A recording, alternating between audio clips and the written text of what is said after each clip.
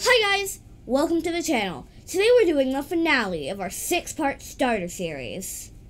Each of these short episodes represent about an hour of gameplay designed to help you, the everyday gamer, succeed in Palworld.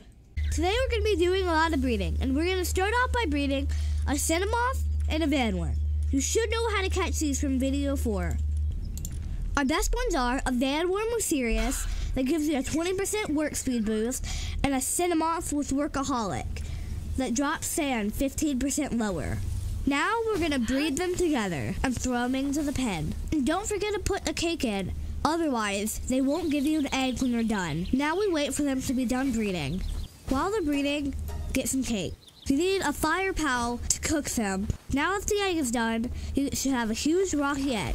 Now put it in the incubator. When you hatch it, you should get an Anubis. And on first try, we got a Workaholic and Sirius. Just what we wanted. Now put Anubis in your base, because we're going to breed it with Vanworm. Throw them in the breeding pen, and you should get a huge scorching egg with Phalaris in it. So put it in the incubator and hatch it. We got a Phalaris with Sirius. And next time, we got a Phalaris with Workaholic and Sirius. Put Phalaris in the pen with Cinnamoth and breed them together. They're going to give you a large verdant egg. Get the large verdant egg and put it in the incubator, and you should get a Mossanda.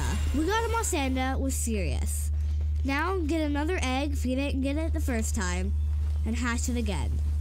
Now with our Sirius and Workaholic Mossanda, we're going to breed it with Anubis. Throw them in the pen, and they should give you a large damp egg.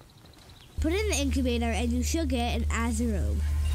If you didn't get it the first time, then go get another egg.